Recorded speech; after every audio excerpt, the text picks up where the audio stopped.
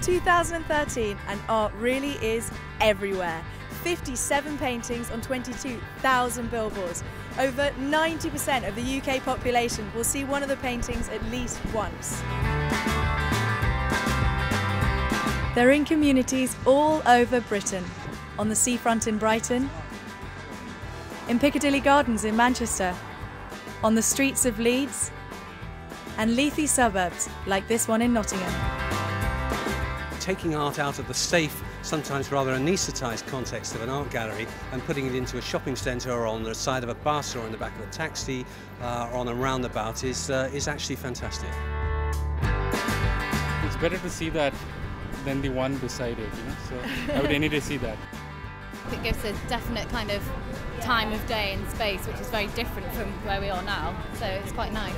No, I never take the time to go to the gallery myself, so I like that it's out on the street and see it every day.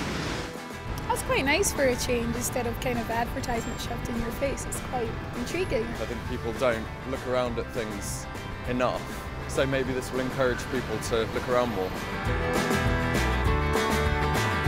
This is probably the wrong thing to say, but I'm not hoping for anything, right? I think it's there, and it's beautiful, and I know full well some people won't even notice it, right? And that's okay, but some people will, and it might have the effect that it had on me when I saw some art in my Wainsworth, which was, it made my commute a little bit happier. Art everywhere is a big idea. The artworks are out of the galleries and onto the street, where they really have to fight for attention, and some have more impact than others. Here's Hogarth's servants, looking at home in Manchester's Northern Quarter, and Holbein's ambassadors, waiting their turn at a London bus stop.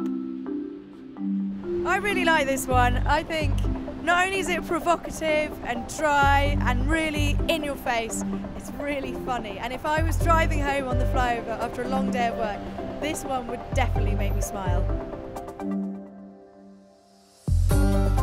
Where the paintings work, there's a kind of magic. Here's After Lunch by Patrick Caulfield. His blue bringing out the blue of the bridge. We came across it and we were talking about it, and then the boys said, oh well, let's go and see it in the museum tomorrow. So I think it's a great way of getting kids and everybody involved in art. Here's the Sgt. Pepper album cover in Manchester.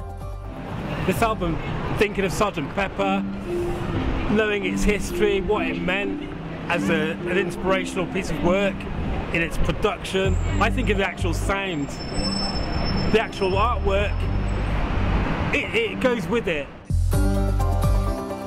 Howard Hodgkin's Rain seems to work against the Pebble Dash in Brighton.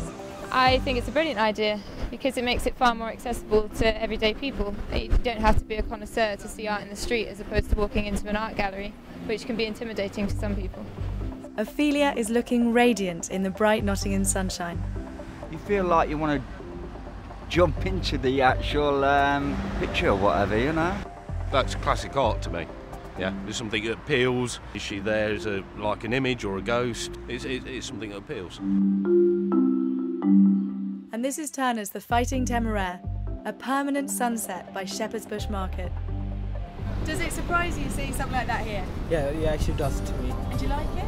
To be honest, it actually looks nice there. I used to go quite often to see in the flesh, and now seeing this beautiful artwork close to where I live is wonderful.